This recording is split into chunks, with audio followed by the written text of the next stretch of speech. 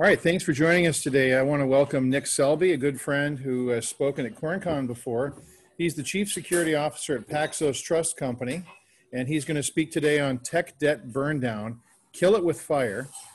So I'll stop sharing my screen and you can share yours if you want. Nick, thanks for coming. Outstanding. Thanks a lot. Can you hear me okay? Everything is good? Yep, I can hear you. Excellent. I'm going to see if I can actually do this since I've never actually, believe it or not, done a Zoom before. So you guys see my screen and everything's? Yep, your screen looks great. Okay. Hey, thanks a lot, everybody. So yeah, burning technical debt, it's something that we all have. And I get asked about it quite a bit because it's a big focus of mine. I will jump right in and hopefully we'll get some questions at the end. I am, as John said, CSO of Paxos Trust. We have something to do with blockchain. Actually, we empower large financial organizations by providing blockchain infrastructure to do really cool things. And we also have a couple of the biggest stable coins out there tied to gold and US dollars. Right before Paxos, I was at the NYPD, where I was a director of cyber intelligence and investigations. And I also was a detective in the Midlothian Police Department in Texas. I was also I had a startup in Texas for about 5 years. And that fed some of my knowledge about tech debt, the hard way. But I also spent about 10 years doing incident response. So, if you saw me, something terrible had just happened. And prior to that, in 2005, I established the security practice at 451 Research, or 451 Group, which is now 451 Research. My son and I were talking last night about tech debt, and we were sort of going back and forth about whether this is a digital phenomenon, whether this is a phenomenon of the new cloud world. And no, it's actually a human phenomenon. And we were talking, and he just immediately said, "Oh yeah, The Great Escape is really a good example of that." And we both read the book and seen the movie. And while they're different, there's a few things that actually are the same. And he's absolutely right. It's a perfect example of technical debt. And the reason I say that, you probably know the basic story, which is an officer, a prisoner camp in World War II, and there were Canadians, Americans, Brits, and Australians. They were all officers, mostly aviators. They really wanted to innovate in how they did escapes, and they wanted to come up with a new product to get more people out than ever.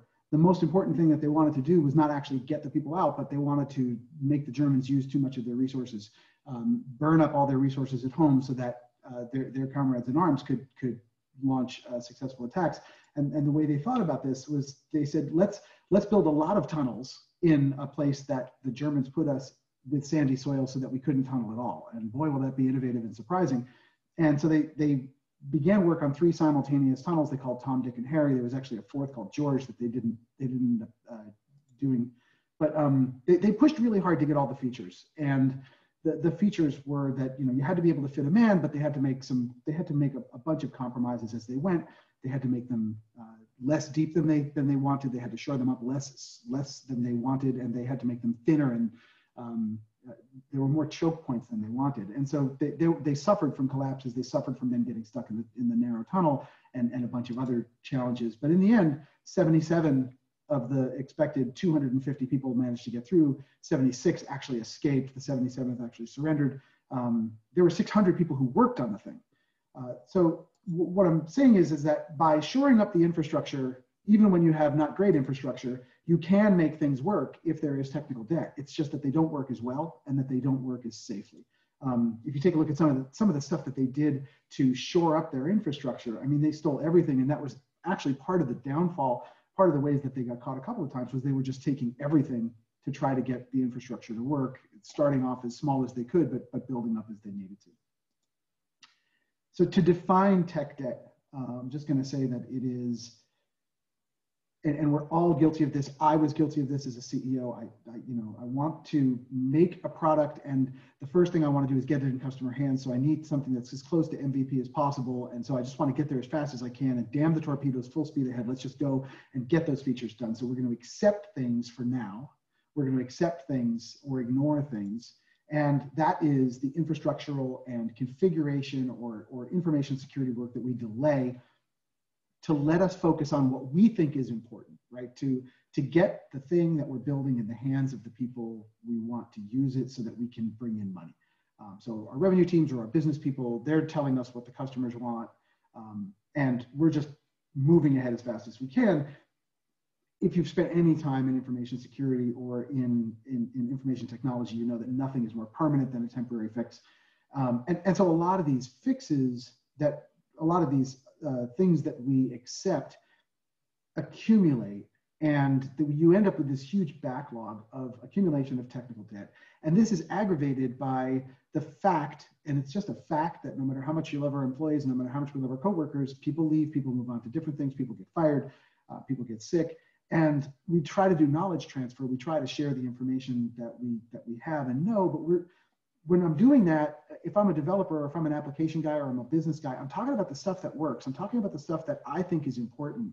And a lot of the compromises that I might have made along the way don't get knowledge transferred. So it's very, very common, and I would see this all the time in incident response, that, you know, I'm dealing with a team who inherited a bunch of technology from a team who's no longer there, and they inherited it from a team who's no longer there, and they inherited it from a team. So you've actually got no built-in cultural, institutional knowledge of how your technology got there. And so people start to just assume things about the bedrock on which they're working. And if you don't stir it up, and if you don't look to see whether those assumptions are true, you can get into some real trouble. Developers too, and you'd think that developers are in the best position to see these things. And, you know, in some ways they are, but the problem is developers they like to see the things that are working and make them better. And they're not really interested in the things that that they don't need to worry about, because developers are constantly trying to push forward. They're very creative people and they want to move forward, and it's completely understandable that that's how they go. So like if I think about, you know, and I've said this before in different places, but, you know, developers business, they're a lot like the traffic cops. They just want to keep things going. Let's just get everything going, move as fast as you possibly can. Let's just get where we're going and everything will be okay. And security people are much more like homicide investigators. Whoa, let's just slow down and let me just ask a few questions. Now, there's a natural tension that gets built between these two groups, and that's great. That should be there. The problem is when one group is too powerful. And usually one group is too powerful because senior executives are not recognizing that you need that balance. You need to be able to have really good and cordial and collaborative relationships across both groups. So you don't want the security guy having too much input to the extent that they are Dr. No. That, you know, security is where everything goes to die and they never want to do anything and they're just no fun at all. Because as soon as you get into that, what will end up happening is your product, they'll just start to go around you, and you'll end up with not just technical debt, but you'll also end up with shadow IT. You'll end up with a whole bunch of other things that are part and parcel of security having too much influence, or security workers who don't understand what is trying to be created. They don't understand the business. And I know we always say, you know, hey, we're security, we should understand the business, but a lot of us don't. We're just focused on what you can't do. If you go the other way, then the security guy gets kind of left out. The developers are running the show, and the security guy is just yelling until he's blue in the face. And if you've got a security person with integrity, they're going to leave, and you're going to keep going through people until you find somebody who isn't going to leave, and then you're just going to have somebody who's basically powerless, and that's not good either. So finding that good balance between developers, business, and security is really important. That's got to come from the top down. It can't be something that is imposed by just the security guy or mid-level management. Excuse me, bottom up and top down, or it fails. CEO has to put his arm around the security guy and say, yes, this is what we're doing. I heard this morning. We were watching a video interview of this. He's a guy who makes tools by hand and everything, and he had on Carolyn Baker, who writes a bunch of books, and this quote about the death of uncertainty in a torrent of trauma, something that she was talking about. The pandemic, we all felt this when this happened. And I know that with technical debt, that can happen too. So when you've accumulated technical debt and you might not even notice it, and everything seems like it's just humming along and you're all, you know, everything's right down the middle, and then all of a sudden you crash into a tree, that phrase is perfect for the dynamic that happens in companies, because people they really get stunned and they don't quite know where to go. And they have to go back and start questioning things they've never actually questioned. Everything that they've counted on, it's kind of like if your water gets turned off in your house, it's really a surprise. And I don't know if it's just happened to you, but when it does, it's really a shock, or the internet goes out. This stuff is all shifted. That is the moment where it's really come to your day to here moment where you suddenly are really rethinking everything about the decisions that you've made. And I think it's pretty clear that, we're on Zoom right now. We've seen that Zoom, like many, many companies, had a product that they wanted to get out. And what they wanted to do was end the horror and pain of WebEx. They wanted to end the horror and pain of other video calls. Video stuff is terrible. I love Zoom. I was just talking to my friend Ian, who I'll mention later, and he was like, I look better on Zoom. I sound better on Zoom. Right? Zoom is awesome. But they were so interested in getting all their stuff out there that they forgot about this bedrock, this foundational stuff.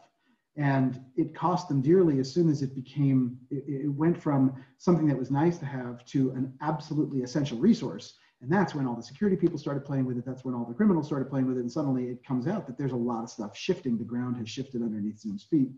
And I'll talk about a little bit about that later. So if I think about a technical debt lifecycle, you have a company that's got a great idea. This is going to be awesome. We're going to get it into the hands of the customers. And so you get something out there that's basically, MVP or something, and then there's a reaction, and the customers always say the same thing, right? Well, this is pretty good. I like it. Like it to do a few more things. And when they say that, of course, the business is like, oh, of course, we're going to do a few more things. That's absolutely what we're going to do. And so we start to make more and more of those compromises because by the way, they still haven't paid us, right? We're just trying to get this in the hands so that they'll say it's great so that we can go to our other people.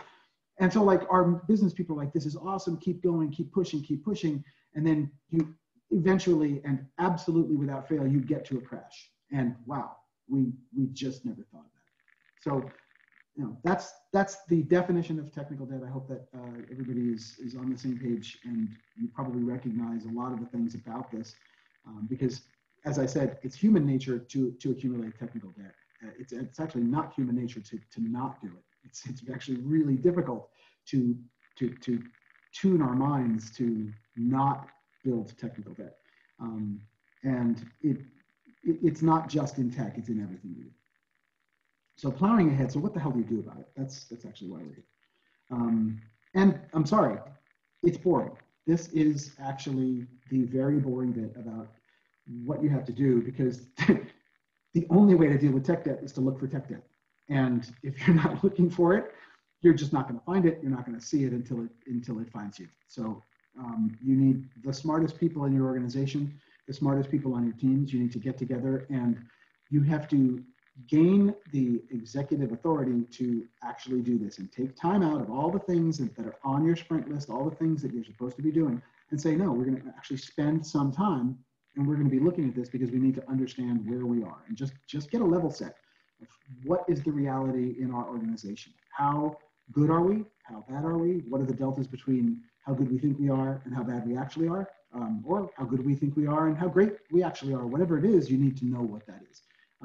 I like to go across the different teams and find maybe some, there's some obvious people like engineering managers, security managers, people like that, but there's also some non-obvious people. In almost every company, in almost every group, there's a guy who everybody goes to because he knows where the bodies are buried. There's a guy or a woman who knows where all the decisions that have been made over time. They're the person people seek out when they need to fix something personal, like they just bought a new watch that is really complicated and they'll go to this person, right? That's the person you want helping you find tech debt. You want the person who actually thinks that this stuff is cool, not because it's security or not because it's development, but because it's interesting. Get them. That's really important. In the beginning, you're looking for low-hanging fruit. You've got to start somewhere. When you're eating an elephant, you just start with the first bite. Start with the low-hanging fruit. Look at the scans that you have of things that are public. Get scans of things that are public. This should not cost you any money. You should be able to find this actually at almost no cost, right? But take a look at what's showing up. Like, are you actually allowing stuff to go out using SSL version 3? I mean, I hope it's not any older than that. Are you still a TLS1? Like, just find out, make a catalog, show what it is that's facing forward, and this is how they talk, and this is what they do. Do this absolutely everywhere. What do all your domains look like? How many domains do you have? Who holds your domains? Where do you, where do you register them, and who has the registry of domains, and who's making sure that those things are all done correctly? Are you spending too much money there? Is that tech debt? Just a simple way, right? Is some of them at GoDaddy and some of them are at Google, or do you actually have a plan? So figure that out and write that down. What do IP intelligence firms think about you? How do you look to the security community? Do you show up in threat feeds? Do you show up in different places, right? This is really, really low-hanging fruit, and it's just the first way to go. This will take you some time to get to. Now, the best thing to do is take a look at the work that you've already done strictly in security, right? So you've probably done external pen tests. You've probably done maybe even some internal pen tests. Go back and take a look at all the pen tests you can find over the last couple of years, and start to look not just at do the same things keep coming up in pen tests. That's obviously something to think about. But when you get the findings, have you made tickets for each one of those findings, and have you actually remediated all those tickets? And if not, why not? And are they still open? Did you declare ticket bankruptcy and you just got rid of it because it was too hard?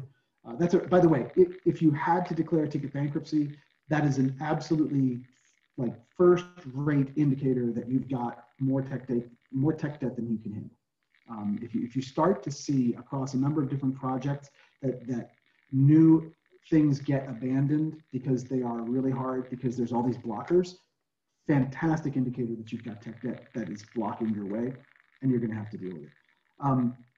What do the findings, or what do they tell you about the kinds of bugs that testers continually surface? So they might be a little bit different, but if they're all of the same ilk, and just to make it really simple, if it's cross-site scripting, why does that keep on happening? And that can go back to a bunch of different things like testing and training. It can go back, and by the way, if you're getting back into that and you're starting to look into code repos, then all these things will end up with different rabbit holes.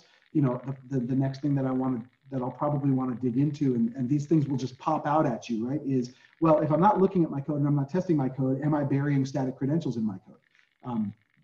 Ask the question if you're not looking for it. GitHub is giving us a bunch of help, but a lot of times you'll find things in there. And tech debt begets tech debt. So the first thing you really want to do is find out what you got, and then just keep following the holes until you're at the end. It's the same thing with vulnerability scans, right? Look for the patterns; they will pop out. And it isn't. I don't want to get wrapped around the axle about the fact you've got 1,900 criticals and they're high and critical, and it's really terrible. I'm actually more interested in whether you understand and whether your people understand why you haven't patched. Because if there is a process where you've just said, okay, those are critical, but they're actually just bullshit, like that's not anything that we really care about. Tenable thinks it's critical, but we don't think it's critical because of X, Y, and Z. That's totally fine. That's really good, actually. But if you have accepted it because it hurts your head to think about all the different tickets that you would have to fill and answer and get done, and all the sprints that it would take just to stop blocking the thing that's preventing you from patching those systems, that's huge in terms of finding tech debt. It's just not okay, right? If you can't write it all up in one ticket, that's a big problem. Once you've done that, the next step is to look at the processes of logging and disaster recovery. And your questions here are really just over and over. Can I do what I think? What's the difference between what I think I can do and what I can actually do, and why? And you just have to keep asking those questions. The very first thing to do is find out what you promise other people that you do. And it's never, it's never fun, but sit down with the business, sit down with legal, sit down and take a look at what you've said you do. Maybe you've promised people something, or even worse, you've attested to something. And just have a good understanding as you go in and look at this about what your promises have been. And then the questions that you're asking are, am I logging what I think I'm logging? Am I really sure? The best way to do this is through use cases. And it doesn't matter what you do for a living. If you have an e-commerce site, then it's all right. Customer comes on, they sign in, they browse, they pick 3 items, they put them in their shopping cart, they pay, their credit card comes back as not good, they put in another credit card, they pay, it's successful, we send out the email. Okay, show me the logs for that entire experience. What is missing from that entire experience? And it's fine, whatever it is missing, you just have to know it. And you know, if you're in a bank, obviously it's going to be different. Every business is different. But what you want to do is find real use cases that are simple, just dead simple. Like this is what we do every day, and run through and see if you can find that process in your logs and find the black holes. There's going to be black holes. There's always black holes, but just find out what they are, identify them, and then think about what you want to do. You know, are you looking at DNS? Are you looking at auth logs for everything? Can you do it for certain dates and times? If not, why not? Those are the questions. However long you're retaining logs, it's not really, the retention period is not really that important unless you're regulated. If you're regulated, are you really doing it for all of them? But give yourself realistic use cases. You know, if you keep 30 days in sort of live stuff, go back 27 days and see if you can actually do what I just said. And if not, find out why. But figure out what's the delta between your expectation and the on-the-ground truth. Failover tests are really telling. Those are the ones that everybody hates to do because they're hard and they're terrible and things can go wrong and it's, you know, it's awful. But think you want to look at failover tests less being about compliance or your annual attestation that you've done it, and more about, right? You know, if you get hit by ransomware tomorrow, what would happen? And what's the situation that you'd be in and why? And start to catalog why. And the issues of your last DR failover test are, this is a gold mine. And it's a deep and rich gold mine. And this is going to give you months of work to try to figure out what is going on and why it isn't where you think it should be, because it almost never is. I was just talking to my friend Ian, he's at Simpress, and he was telling me that Reed Hastings would go through the data centers, you know, watching Netflix on a mobile phone and like just yanking out arbitrary cables to see what happens. And I don't care if it's true. It's a great story. It's not where any of us are, but it's a tremendously fantastic place to be in terms of resilience. And if you can get there with resilience, or if you can think about that's where you want to get with resilience, those questions we just put out there, right? That's how you get there. You never take anything for granted, and you always understand the reality of where you are. And that's really critical. When the customer sends you the spreadsheet because their procurement weasels have decided that they don't understand what you have and they send you the million questions spreadsheet from hell, it's a good thing. It's a better thing if you do this yourself. And so if you haven't gone to VSA, the Vendor Security Alliance, and downloaded their, I think it's like 100 questions. They have a full and a core. I think the core is like 80 questions, the full maybe 120 questions. It's all the questions that anybody who wants to deal with third-party risk is going to be asking. And they're very, very straightforward, and most of the answers are binary. Do you do this, yes or no? Do you do this, yes or no? If you don't do it, are there any compensating controls? If so, list them. Going through that and taking the time to do it, it should, the fastest I've seen it is 6 hours. The longest I've seen it, or normally what I get is like it takes people about a week to go through this. These questions are, because they're of critical importance to your customers, they're of critical importance to you. It's a really great reality check. It's also really good to have it on hand to give to business development people, salespeople, and say the first time you have a meeting with your customer and it looks like they're asking you for a trial, or it might go to contract, give them this. Give them our spreadsheet, give them our documentation about our security. Let their procurement weasels see that we actually care about this. And now they're going to look at you a little bit differently, and they're not going to feel like they have to, you know, eke everything out from you. So there's no real prize. That's about as much of a prize as that you'll get for filling in those spreadsheets. There's a huge penalty for being wrong, right? Because that question that I asked about SSL or TLS, that's going to be in there. And so answering that spreadsheet will give you a lot of the answers, and it's just fantastic for finding tech debt. Just doing the steps that I've said, and you know, I only have half an hour, so just doing those steps will take most people 4 to 6 months to actually flesh those out. If you've never done this before, I know that many of these might seem obvious, and if you're in a sophisticated organization, you know, you've probably done a lot of these things. I have been in very large organizations that haven't done this. I've been in very small organizations that have, right? when I've gone into incident response over the years, almost every single incident response I've ever done was a byproduct of some kind of tech debt that would have been called by those things. And again, it goes from very, very large companies to very small companies. It doesn't make a difference. This stuff is hard, so people don't like doing it. I want to touch a little bit on cloud configuration because it's a vague concept. Everybody's multi-cloud. I don't know what your cloud is. Some people do lift and shift. Some people are completely infrastructure as code. We are, wherever you are in there, you're still probably going to have some technical debt. The most important question, just from a theoretical perspective, is how are whatever it is that you're running, how are they configured, and are you doing it against a baseline? And what's the reality on the ground? So however many you have, and is it meeting the expectations of your baseline and you? And if you haven't done this, first thing Monday, go out and get either Scout Suite, which is free, or Cloud Conformity, which got bought by Trend Micro. I think they have a free trial. Run it, just run it, and it will dump it out really, really fast. It is the most eye-opening, breathtaking thing you'll ever see, because it'll show you everything in your cloud environment and how it's configured. And it'll sit there and tell you, 41% of your snapshots are not encrypted, and a bunch of your instances are not encrypted, and they're sending things out, or your firewalls are misconfigured.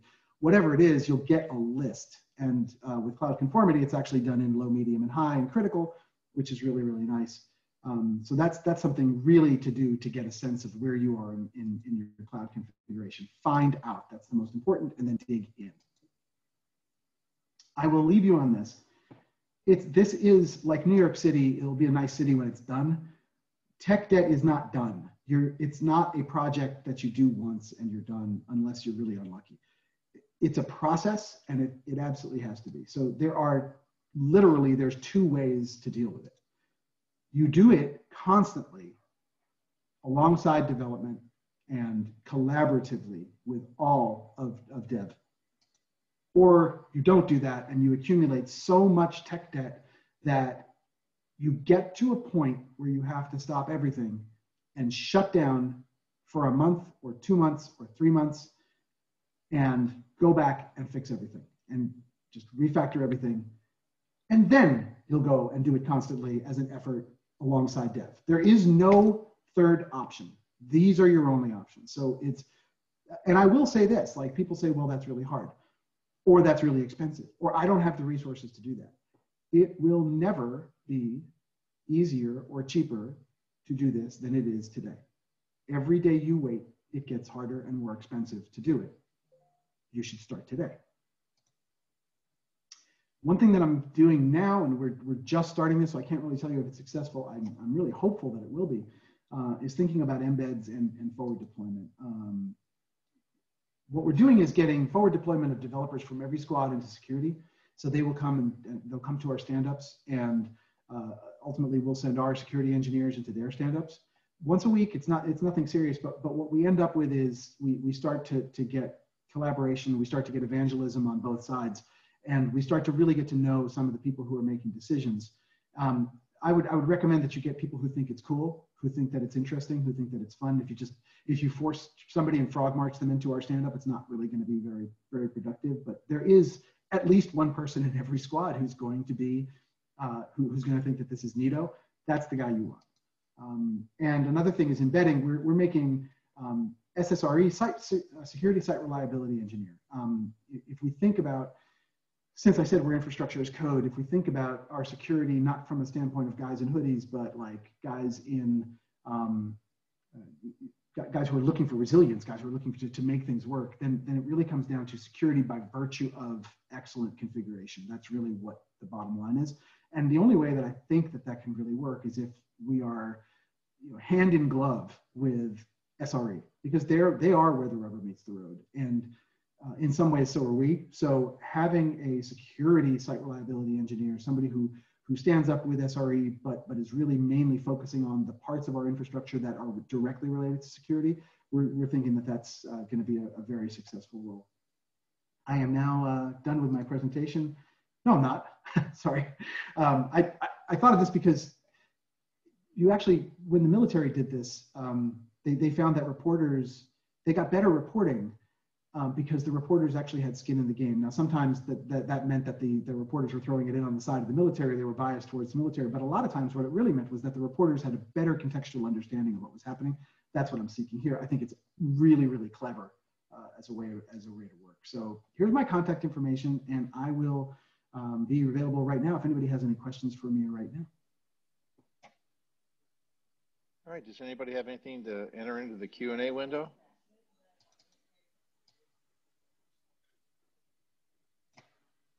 If not, feel free to reach out to Nick with any questions. We're going to be posting the recordings and the slides here in the next couple days on corncon.tv.